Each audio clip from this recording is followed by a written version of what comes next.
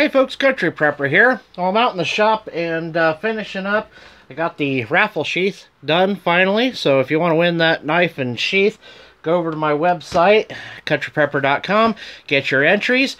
But I just thought I'd shoot a quick video and let you guys know. It's been a while since I put out a video, and I haven't been putting out a lot of videos over the last few months, and that is just mainly because I've been focusing a lot on my health lately.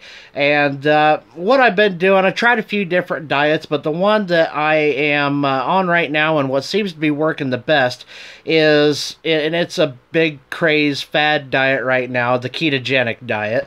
And I've also been doing a little bit of fasting along with that. What really kind of queued me up to do this is a video from Canadian Prepper that I saw, and he talks about health a lot, and he's right that a healthy prepper is a better prepper. And so I started off like, just mainly eating, whole fruits and vegetables, nothing packaged, nothing processed, things like that. And that was going pretty good for a while. And I started having a lot of issues with, you notice my skin on my face here. I've got some blemishes going on. Started having some acne problems. And so I switched over. I saw some videos from Dr. Berg, I think his name is, and then another one called, the guy's name is Thomas DeLauer. And so I started watching a bunch of their videos, and I decided to give the ketogenic diet a try. And I've had really great success with it. The first 5 days I lost 11 pounds. I know that was all water weight because I was peeing like every 20 or 30 minutes. But I was down, after 5 days, I was down a notch on my belt. And since then, I've had to put another notch in my belt because I was out of notches. And so now I need to go get a smaller belt because my pants are already starting to slide off of me now and then already. So it's going really well, I'll say that. And one of the things I think about a lot is with the health problems I've had over the last few years, especially, well, it's been 10 years to the month. August 2008 was my last radiation treatment for cancer, and things have just kind of steadily gone downhill ever since, and then got really bad last year, so as you guys know. But so like I said, just been focusing a lot on my health, and we've been working a lot in the garden. I've been working out here as often as I can. It's been stupid hot lately. Today it's only just a little over 80 degrees, so not too terrible, but it's been above the hundreds. I tell you what, working out in the garden, our corn, I'll have to show you guys. I got a flashlight review to do, and I'll probably shine it on the garden just because it's big. It's a floodlight, but just to kind of give you an idea of how wide it goes. But anyway, being in with all them plants that they're just getting huge this year. We've had a ton of rain up until the last week or so, and so everything's just huge. And with it being that hot out, my goodness, it was just like being in a jungle, just sweating like crazy. Anyway, back to the ketogenic diet.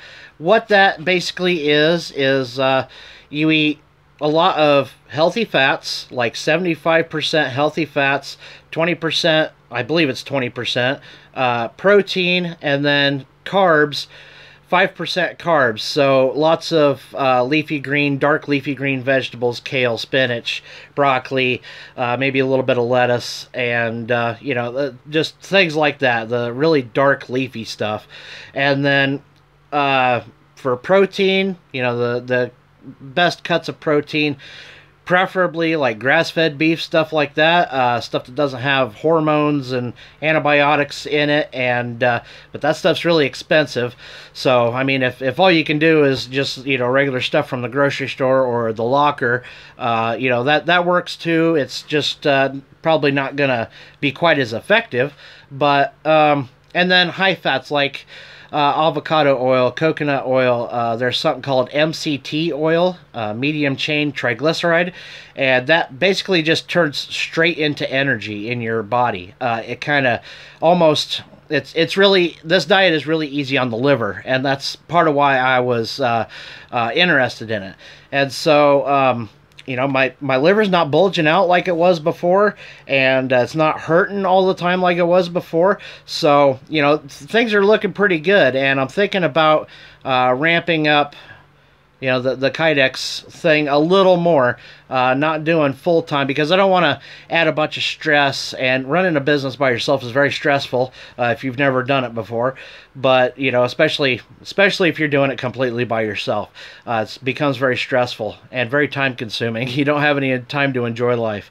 But, so I don't want to get quite that far, but, yeah, things are looking pretty good. So I'll probably start making videos a little more often. And, you know, like I said, I have a few reviews to do, and I'm looking for more gear to do reviews on. I still got to do a video on my bushcraft kit that I put together. Got quite a few things coming up. Got a couple flashlight reviews. I've got a, one of those battery pack generator type things. A different one, and it's from an Amazon seller that just contacted me, and we'll see how that goes. But what else? I've completely revamped my bug out bag, so I need to do a video on that. And yeah, got quite a few things that I need to do videos on, so I got some catching up to do. So you'll probably see more videos coming more often here in the near future. So just kind of wanted to give you guys an update on what's been going on, and what I've been doing, why I haven't been around a whole lot. And so that's what it is, just trying to get healthy so that I can get back to doing this at the level that I was doing it before, basically. And so getting there a little at a time, and yeah, things are looking good. So anyhow, once again, head over to my website, countryprepper.com. Get your entries in on that sheath and knife. The knife does come with it. So this is a very cool knife. So anyhow, I love the companion. It's one of my favorites. So get on over there, get those entries. That'll help me, you know, build up inventory, and, you know, improve some of my stuff around here and make things a little easier. And, so maybe I'll get back to doing this full time again. So anyhow, thanks for watching, guys. See you next time.